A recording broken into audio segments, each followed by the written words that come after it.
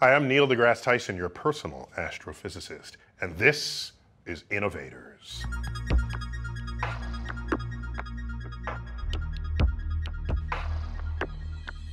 My guest today is Marques Brownlee, perhaps the world's greatest gadget reviewer. I didn't even know such a thing existed, but now that I know, he's the best one. You've been doing this since you were 3 years old or something, is that right? For a while, a number of years.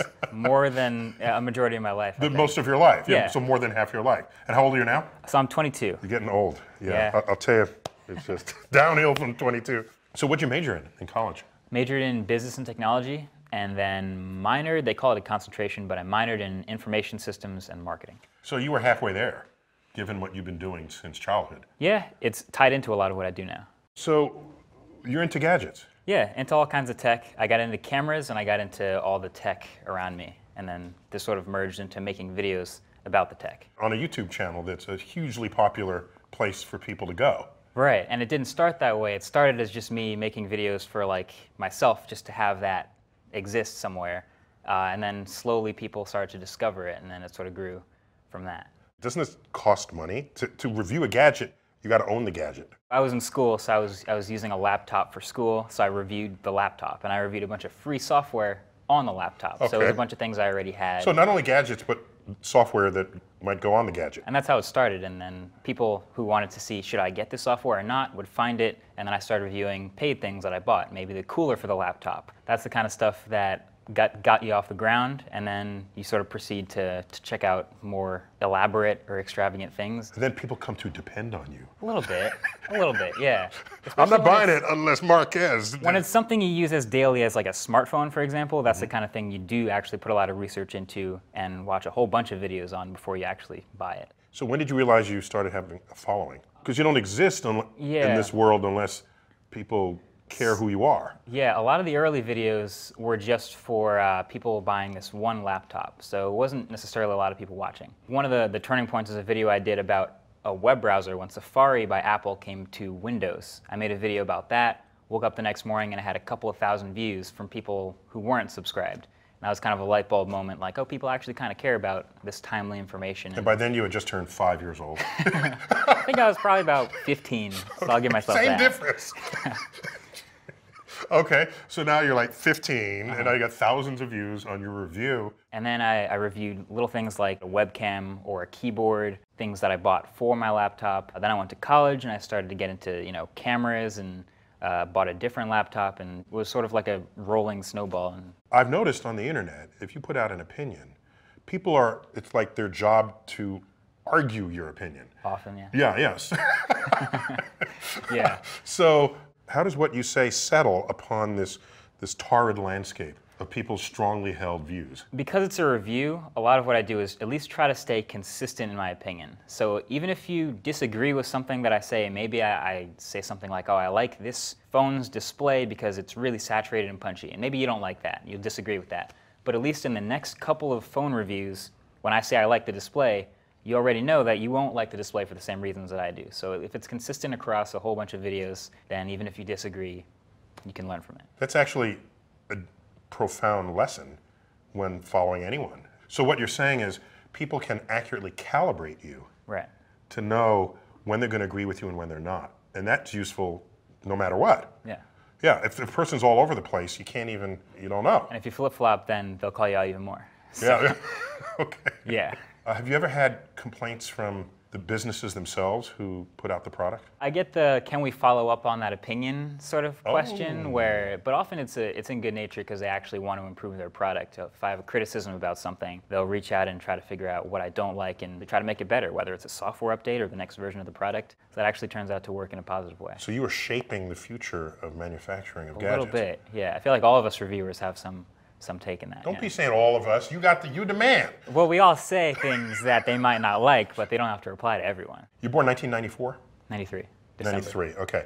You've only really ever known the internet as a thing in your life, rather than having to have transitioned from walking to the library to get information and data. The internet is part of our life, and always has been, in a way that other generations exist alongside the internet and may go over and use it once in a while. Everything we do now, whether it's communication or sharing anything with anyone, whether it's someone I know or just posting something for the world, all of it goes through the internet. The convenience stuff, like I said, where a normal going to work routine would have no internet involved in it in 1990. Today, it's relying upon Google Maps and my alarm clock on my phone and everything telling me when to wake up and when to leave and how to get there. So in that way, I do think we are completely tuned into the internet in a way that's not the same as any other generation. Yeah. But can I say, it's not that so much you're tuned into the internet's tuned into you.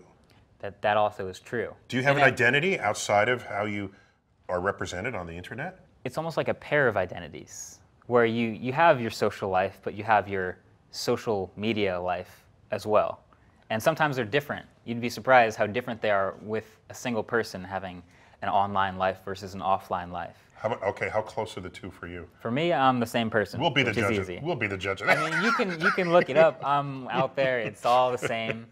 What about the eternity of the internet? The picture of you dancing on a table drunk at a party, and now you're applying for a job. Yeah. So I'm Father Time here, and I'm your grandfather. Yeah. And I say, in my day, you didn't give anybody any information at all. Now you are putting all this information that I previously held secret. You're saying, here it is. Yeah. Here's my age, where I'm born, what schools I went to, who my friend circles are. It's all on the internet. So that's not even private. Yeah. And you're making it not private. I think people want to be able to control what shows up or not. A picture that someone else uploads that has you in it, you don't really have control over that, but you still have control over everything that you post. That's the difference. So you can at least prune that. What would you say has changed most since you were 15? I'll give two things. One, displays have impressed me a lot. And the quality and resolution, the quality, the crispness, detail, the crispiness, all that stuff. And also more recently, cameras. Cameras in smartphones, cameras in laptops, the front-facing cameras, but especially in smartphones, have gotten a lot better. But the number one thing I'd say is the displays. How about handheld? What? Because for most of us, we're not thinking, gee, there's 20 things I wish they would invent and they haven't yet, because they're ahead of me at every step. Can you list some things that you know the rest of us can't live without and we don't know it yet? One of the things that I look forward to that I don't necessarily see up to snuff yet is battery life. On a mobile phone, we never really had like a week or 2 week long battery life. If you took your phone out of your pocket 5 years ago, it was dead by the end of the day. Often 2 days maybe, if you're lucky. Today, your high-end phones are still dead by the end of one day, charge it every night. If battery technology can get to a point where physics will let you go for a week or two. And of course, battery technology is the most antiquated thing in a phone. It's straight chemistry. It's straight chemistry from the 19th century. Yeah. So that's the thing. That's lagging way behind exactly. other advances in the phone. For sure. And in fact, correct me if I'm wrong, most of why anything is lasting longer at all is not so much because we're making better batteries, but because the power consumption has been dropping. Efficiency is one of the most important factors to battery life in the display and the electronics inside and all that stuff. That's the reason the battery life is any good. So batteries. Yeah. All right, so what next? What do you think should be invented that hasn't yet? That's like the golden question.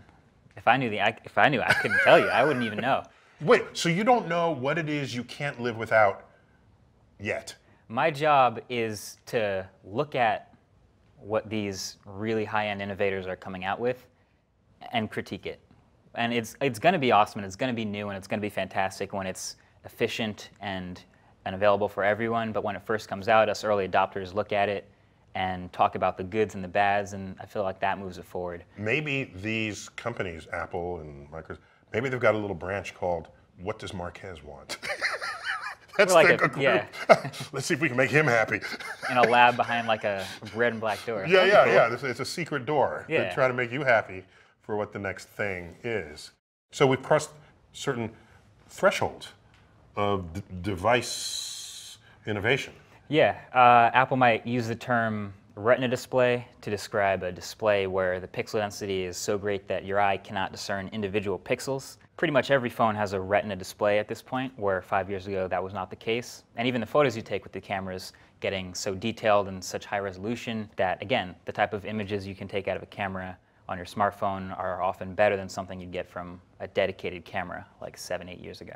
See, back in the day, you'd take a picture in your camera, and it would have to stay in there until you finish the entire roll. Yeah, I heard about that. Yeah. In history books will tell Sounds you about. inconvenient. You finish the whole roll and you forget what the first few pictures were. Oh. You finally finish the roll, and then you walk it to a place, and they hold it for a week, and then you come back and then you're reminded of the photos. Then you're reminded of the photos. Nice. So what are you going to be telling your kids? Honestly, I'm thinking cars. So I hope I get to say, like, back in the day, we actually had to hold the steering wheel, and when we wanted to turn, most of us would put the blinker on. Some of us weren't so good at that, but then we'd turn the wheel and move. And they say, wow, Dad, you had to actually move your arms. And we had to put gasoline in it and would make this explosion in the car. Yeah, all this weird stuff. Right, they're little explosions. Yeah. All right, so I'll give you the self-driving car. That's already on the road. Not everybody has one yet, but it's not out of reach philosophically or mentally. Is there something even beyond a self-driving car that you think would be amazing? I feel like a lot of the stuff we have now that's inside of a car that you have to control, like the steering wheel, even if you're in a self-driving car, they still want you at the controls in case something might go wrong, because it's a computer and it's a system. The fact that you say that implies that something would go wrong with the machine that the human can correct, rather than something going wrong with the human that the machine needs to correct. Yeah. Because last I checked, all those accidents on the street are humans messing up. For sure. But even the system's getting to the point where everyone has a car that is capable of driving itself. No one even needs that space of a steering wheel in the car. You just kind of sit down. It's maybe a bench facing another bench, and you just kind of ride along to your destination. I feel like that's way down the road, where we're at the point where a car is sort of fusing into the next generation of vehicle at this point. Fascinating, because we do get into self-driving vehicles, and at airports, any of those monorails, there's no driver, and you just walk in, and it's not going to kill you as the doors close, right? They open up again if you get stuck. It tells you when to get on and off. No one complains about it. I'm always amazed when I see some people be concerned about a car taking control. Yeah, just all the variables and all the human intervention possible. You don't see people like crossing the street in front of a monorail in an airport, but you do see, you know, construction signs and weird lane changes and all sorts of other human variables. Because the car's not on a track. Right, yeah. So that's basically an unlimited configuration of which makes pathways. It sort of a mental block to allow a machine to just navigate that freely. So if cars do all the driving on the road, then in principle, you can up the speed limit. Yeah. Oh, absolutely. Right? Yeah. Because you're not at risk of reaction time.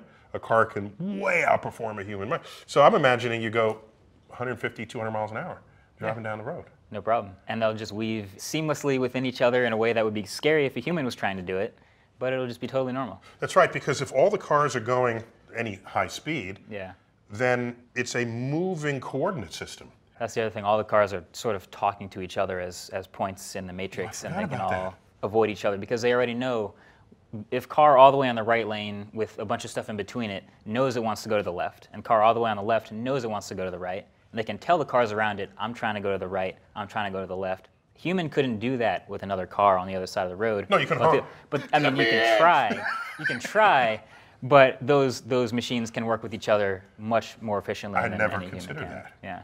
Is there some value that people have to holding the steering wheel and driving a car that they would lose by letting the car drive itself? Yeah, I think it's just a mental thing. I think people... You think we'll mature out of this Well, people problem? like driving. They like a loud, fast car that they can drift around a corner. So that's like a thing that people will hold on to. These are testosterone-laden men. Sure, but the other thing... Want loud cars. Yeah, and then the other thing is I've sat in the driver's seat of a Tesla that has autopilot on. Even to like look away from the road for a second while it continues to drive doesn't feel right. Like it's a sort of a mental block you have to overcome. Yeah, so you're going 60 miles an hour behind a truck down a highway and you don't really want to look off the road, but you totally can because it's totally fine. But it's still like up here that people will still be a little bit behind on. All right, so here's a car in charge of your trip. It's kind of already that way when you dial up a Google map. And it tells you which direction, where to go and when to go and how to avoid traffic. That's some version of AI. So do you have any sense where AI is taking us, and are the fear factors that many people have legitimate fear factors, of course, of AI. machines taking over our lives. Yeah, people getting And scared about all the information. Ultimately committing homicide upon us. Here's something I found that was really interesting. On my The phone, movies tell us this. That's why we it's know. inevitable. Inevitable, of apparently. course. I have an app on my phone called Google Now, and if I go to class enough times with my phone in my pocket, it knows that I go there every day, so it puts that down as where I work, but it knows I go there every day. And if it's far enough away that I drive there every day, it'll start to show me a card in the morning of when I should leave based on traffic to get there on time, because I go there the same time every day. If there's an accident, So it's it'll watching you. wake me up earlier to tell me you should head out earlier. Because to get there's an there. accident on the road Because there. there's an accident on the road you're about to take to get to the place you're about to go. And you're this okay with stuff, all this? I'm okay with all of it because it's helping me. People don't like to think that Google knows all this about us. They're going to use this information. I feel like if they're giving back this information to help me in this way, that's actually really useful. I'm okay with it. But at the same time, I do understand the natural concern with all the information that's out there. Okay, that's access to you and your life's privacy. But what I'm specifically talking about now is AI. The fear that people have of a machine going out of control. A machine judging that your decisions are not good today. In fact, you are a menace to society. You've got to have some thoughts about it. I haven't seen anything close enough to that it has struck me as a concern. And maybe I haven't seen enough, but You said that so politely. I've seen the examples in fiction of this being a crazy, scary thought, and I get that. While it is definitely a future problem, I don't really think of it as an immediate issue.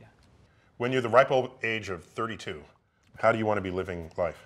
What technology do you want to be surrounding you? I hope car tech is on another level. I hope that's the most exciting part. And that's the right horizon for this to kick Yeah, in in the if next it's going to 10. do it. I hope the handheld devices we have are no longer handheld. And that's pretty ambitious for 10 years, I think.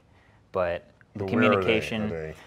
Well, someone would argue they're like in your arm or like attached. You've seen wearable tech smartwatches that kind of shrink down and end up on your wrist or on your ear or around your neck or something like that. But how about the biology technology the interface? sort of interfusion? Yeah.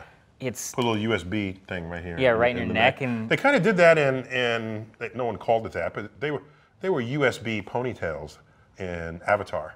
Right? Remember that? Remember they take their hair and they plug sort of it like into the download. plant. Yeah, and they would communicate with one another. Yeah, that's the kind of thing I see though, is like a much more portable but complete version of your digital self to just exist and be able to move around. Because you talk about getting them small, but of course, smartphones are getting larger. Smartphones, if you look at a smartphone from 5 years ago and you put together the same exact functionality in a smartphone today, it will be smaller. But smartphones do so much more today, and they happen to have bigger screens, which makes the whole thing bigger. And I have a 5.5-inch screen in my pocket, which is unheard of 5 years ago. But they do so much more, and they're enabled by constant information downloading to it.